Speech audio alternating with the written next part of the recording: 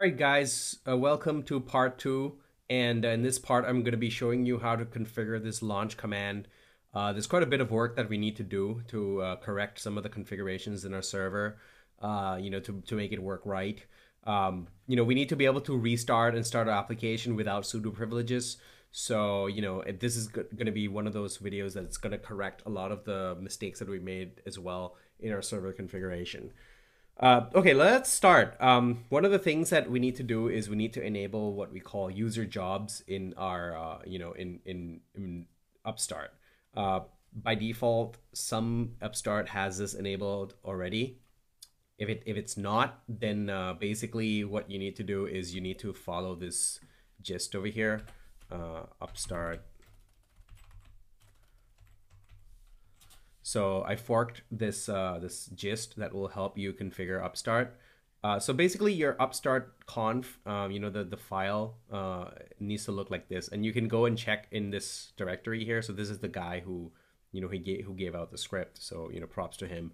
But yeah, you need to go into etcdbus system.d upstart.conf, and basically this block here is what you need to use, this policy block for the default user. So just make sure that yours looks something like this. That will basically enable user jobs. So once you've done that, what we're going to do is we're going to head back over to our terminal, and we can basically start our user job setup.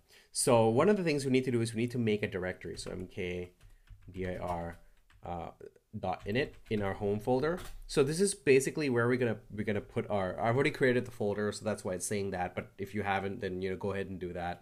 This is the folder where we're gonna actually be storing all our jobs. So if you remember correctly, we kind of wrote this script already in our etc init folder. So if I cd into our etc init, and our shopper.conf right here is, the one that we're gonna need to copy out. So what I'm gonna do, I'm just gonna quickly do a cp etc init shopper.conf, and then we're gonna do a .init. So basically, I'm just gonna copy this file over into the, into our newly created init folder in our home folder. So I'm gonna cd out and ls, and we can now edit this file. So I'm just doing a vi.init/shopper.conf. So basically, this is the actual file that we're going to use for our application, using Upstart, launching and stopping our application using Upstart. So a few things in here need to actually change.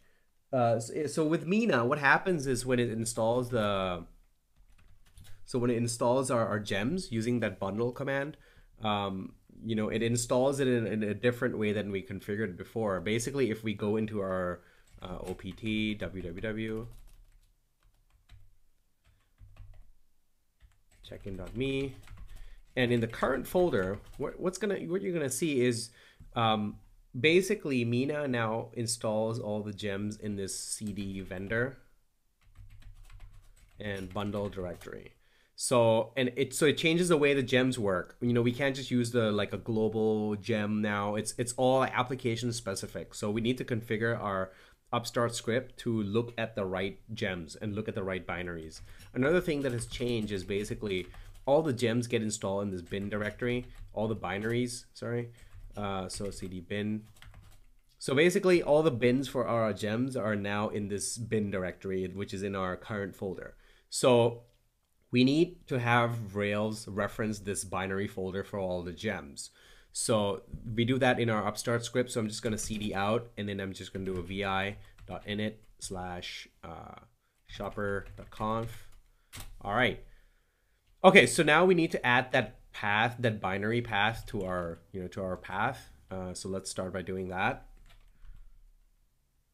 Opt www checkin.me current and bin. That's it. So here now we need to use the application's unicorn and not the system unicorn.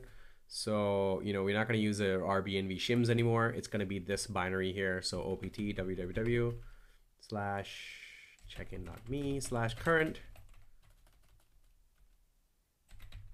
and bin/unicorn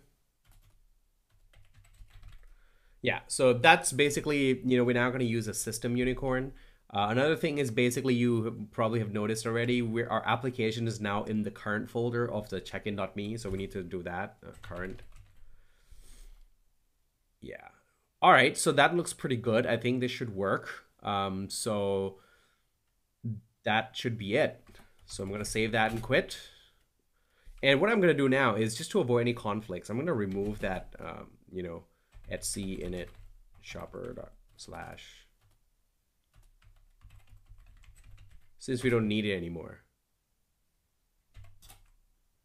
Okay, it says, okay, fine, we'll do sudo rm etc init shopper.conf. Gone. Okay, so now we have just that one shopper file in our home directory, and that's what we're going to use to launch our application. So, okay, so once we've done all that, let's go ahead and configure a unicorn. Since our path has now changed, we need to reconfigure the unicorn in our application. So I'm going to open up Sublime Text right here. I have it open, unicorn. Over here, our working directory needs to change. So it needs to have current. Yeah. And checkin.me. Okay, so this now has to have current in front of it. Current. Yep. All right, so that's it. That should work. So that, should correct everything that we need to correct. So git status. So, okay, I'm just going to commit our deploy. So I'm going to git add the deploy file, git status, git commit, added deploy for Mina, git push origin develops. So we're just getting ready, putting up all the files, putting it into GitHub, and getting it ready for deployment. So once we've done all that, one last thing is our unicorn configuration needs to change. So I'm going to go into the our Etsy Nginx.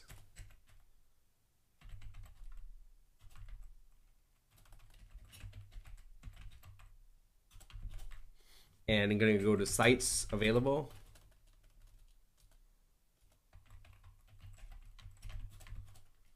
And I'm going to configure my checkin.me. So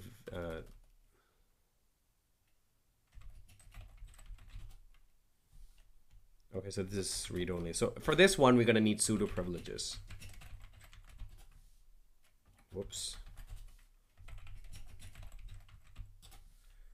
Okay, so over here, we're going to need to make sure that our root folder is pointing to the right place.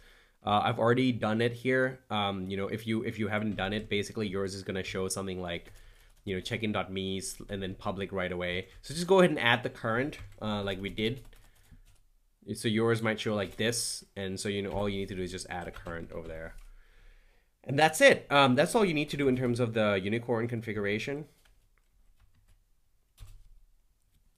Okay, so I lied to you guys. There's one more thing we need to do for our shopper.conf. So I'm just going to do vi.init/shopper.conf. So what we need to do is basically we need to configure this file to log, any errors. So as we run this command, the start shopper, we might run into errors because, for whatever reason, unicorn can't start or whatever. So by default, when we had this as a system level job, it would output it to var logs, but it's not going to do that anymore. So what we need to do is we need to allow, this file to output the logs for us in the right place. So basically, we're going to put it in our home folder, and the line to do that is something like this. Sorry about copying and pasting, but it's a pretty simple line. You just do the execute, and then there's this, arrow, and then with the home directory, basically the path where you want the log to go to, and then and one. So this basically just sets the std out to where our wherever we want it to be. So if we try to start this script and it fails, we're gonna get an output so we can know okay, we can look at this log and we can figure out what's wrong and fix it. So with that, I think that's pretty much it for this script. So let's go ahead and start our our Upstart. So start shopper. Okay, shopper is already running, so stop shopper.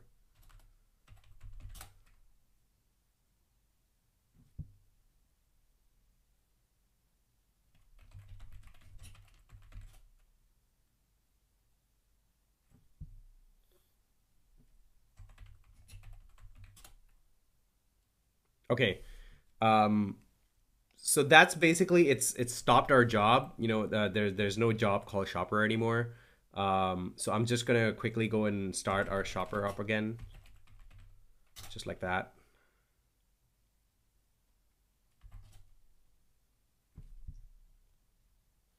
Okay. What's probably happened is, because we moved those files around, I think that we need to restart our dbus. So I'm just going to do a sudo service dbus restart. All right, so that should do it. If it's not, then we might need to restart our VM. So I'm going to start shopper, unknown job shopper. So I'm just going to do a sudo reboot. Hopefully it'll work. All right. I've restarted my VM because it wasn't working with the new configuration that we set up. So what I'm gonna do is just gonna do a start shopper, and let's see if that was gonna work. It looks like it's working. Okay, job failed to start. So it's found the job that the user job that we set up, and it's failed to start. So let's check out why. So if we do an ls, we have a shopper log right there. So let's cat out that shopper log and see what happens. Okay, it says that, there's this configurator, unicorn, config.ru, not readable. So it's probably some path somewhere that we're not setting up right. Master failed to start, check std error.log for detail. Okay, well, let's check that. Let's go to the cd opd www checkin.me and current, and I'm going to go to log, and it's not here.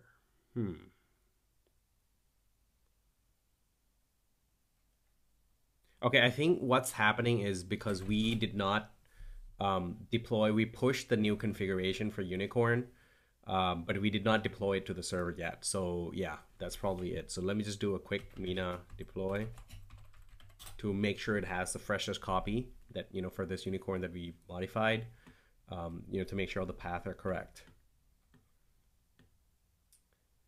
All right, so now it's deploying the new version. As you can see, it's much quicker than the first time we did it because it had to install all the gems. And it took just 15 seconds. And this is what I'm talking about, about the whole speed. Like, it skipped the assets pre-compilation because I already done that in the previous deploy. Didn't detect any change, so it didn't run it. Nice, right? Okay, so now, we should have the latest version up in our server.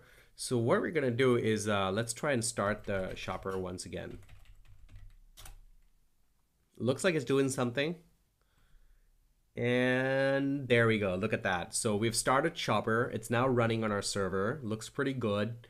So, everything seems to be working just right. I think that this is basically now working. So the next thing we need to do is we need to enable that, if you do restart shopper, this will now work as well. So it's really nice, and we don't even need sudo privileges. So what we need to do is in our deploy script. So I'm going to go back to here, deploy, and I'm going to configure this launch command. I'm going to do restart shopper.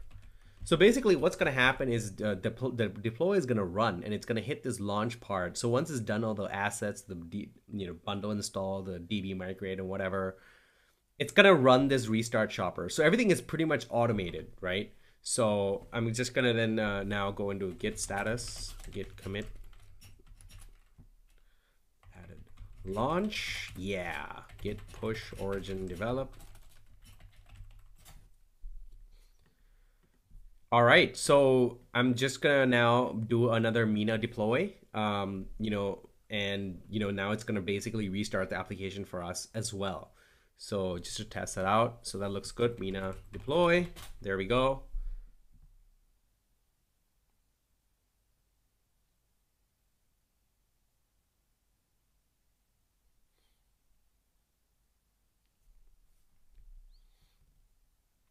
So it's going to check for the migration, going to skip it, and then check this out. It's now trying to relaunch our application. It's deployed the new version. It's now launching our application. So that's pretty cool. So now let's go to the browser and check if it worked. Check-in.me. And bam, it worked. So there we go. This is our application. It's pre-deployed. You saw me delete the entire folder. So the fact that it's working now means our Mina deployment is now working. And that basically concludes our episode. And what I want to show you guys now is basically I've set up a repository here where you can go and review. So I've set it up in this structure. So we have a series, and then we're going to have episodes, as I mentioned before in our 2014 video. And DevOps for developers episodes, so Mina for deployment. So all the notes that I talked about, all the files that I configured is all here. So you can come in here. There's a nice table of content you can click on, and you can review all this content, copy paste, whatever, just use it. And if there's any issue, if I made any mistakes in here, drop me an issue and I'll fix it. So yeah, enjoy. This should now get you guys up and running with Mina.